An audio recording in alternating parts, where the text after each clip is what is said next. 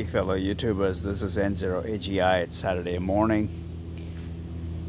It's mid-October. Today is supposed to be a relatively warmer day. I think we're expecting about 53 or so today. Some clear skies. So I thought I'd do a short video here on some mods I made to my Harley Softail Slim S 2016 model, just as a follow-up from my previous videos. So I thought I'd do a very short walkthrough of these mods that have been added to this bike in the last I would say close to 4 weeks now.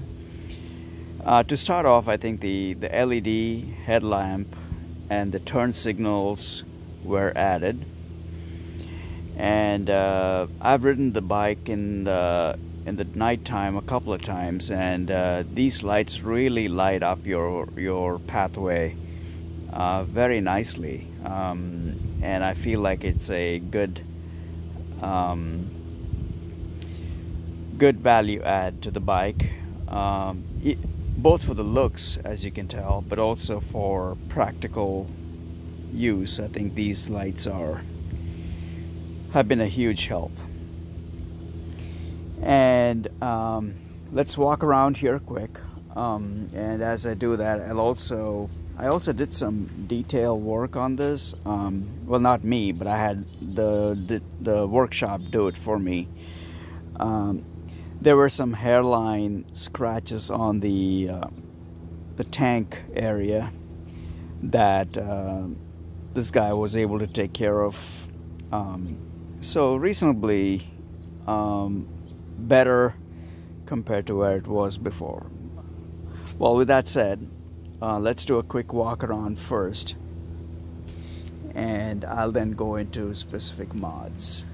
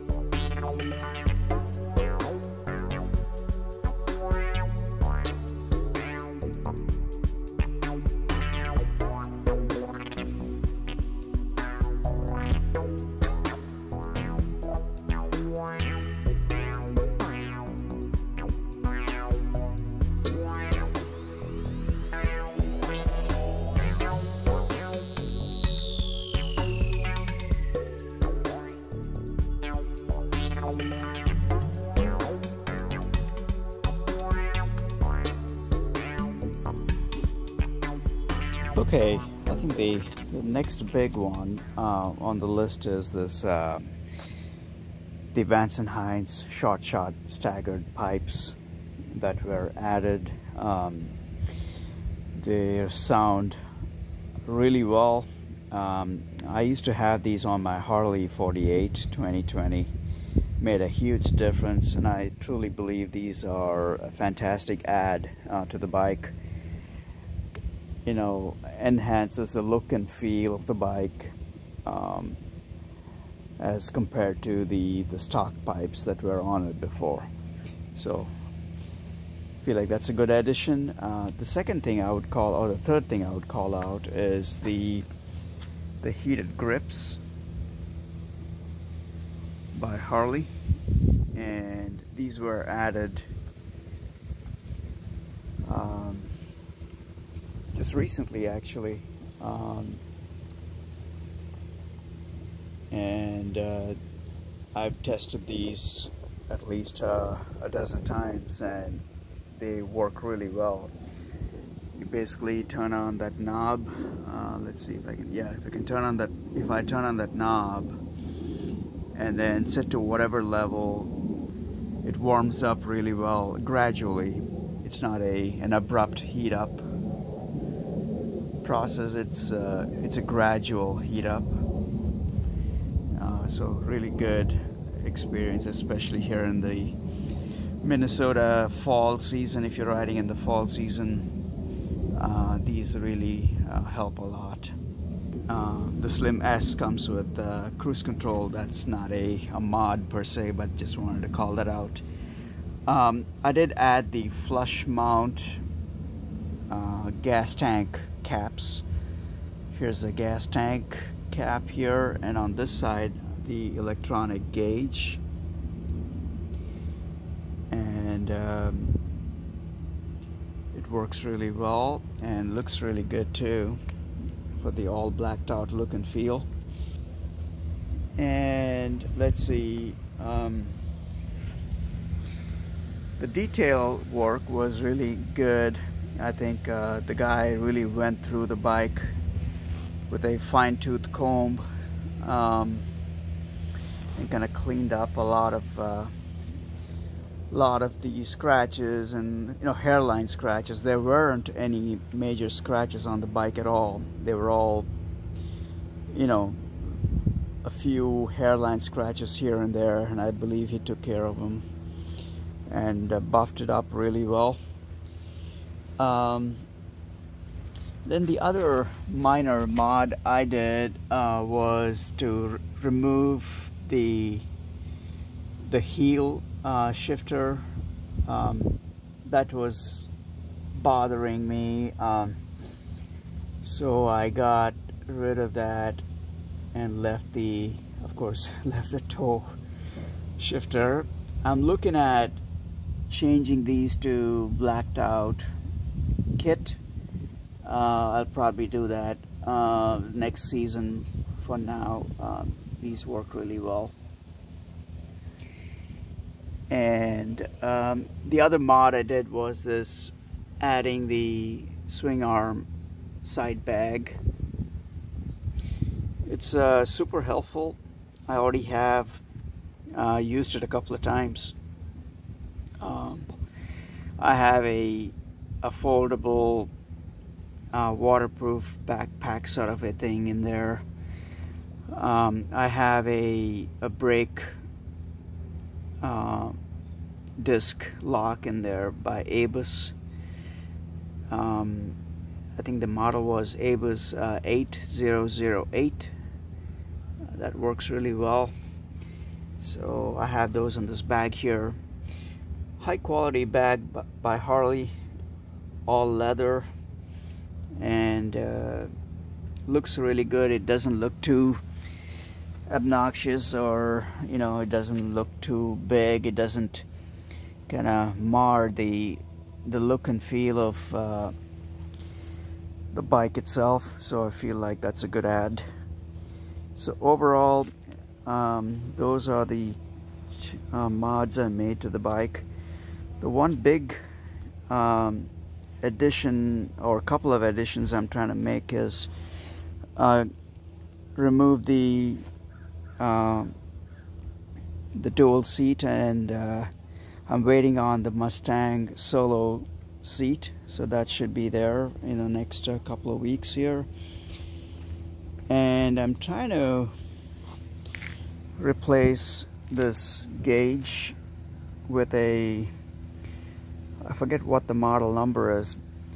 It's got a larger digital display, and it's got an analog RPM here, and the speedometer.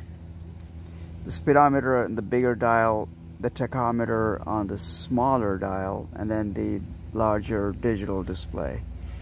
So I'm waiting on that. By the way, that's the Rockform phone bracket. It works really well. And then finally, I'm looking at moving the license plate back to the side mount. The previous owner moved from the side mount over to here. He also moved the rear turn signal lighting kit to where it is right now. These lights are supposed to be up here out of factory, so I'm gonna move them back. I placed an order for the side mount kit that should be here in the next couple of weeks. So really that's the additional mod I'm looking at making. But outside of that, oh, there's one other minor edit, which is I just recently removed passenger pegs. They were really big and kind of obstructing the view of the Vance and Hines. So I got rid of those, the rear passenger pegs, and I need to cap that with the plastic cap or whatever they come with. So that's the other mod, really not major but minor. But overall, those would be the mods on the bike thus far. So let me do a quick start on the Vance and Hines here. You have seen my previous videos, I hope, with the stock pipes. Let me turn on the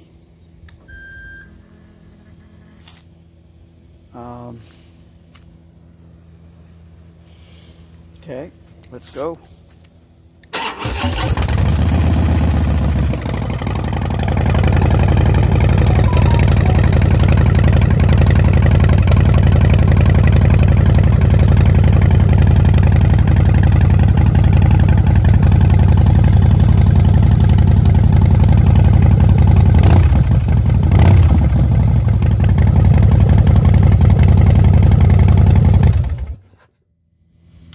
Alright guys, that's it really. I didn't want to run it for too long. I don't want to piss off the neighbors.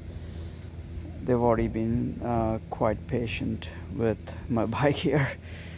Very good. I hope this was useful, helpful. Thanks again for watching, and God bless, and we'll talk soon.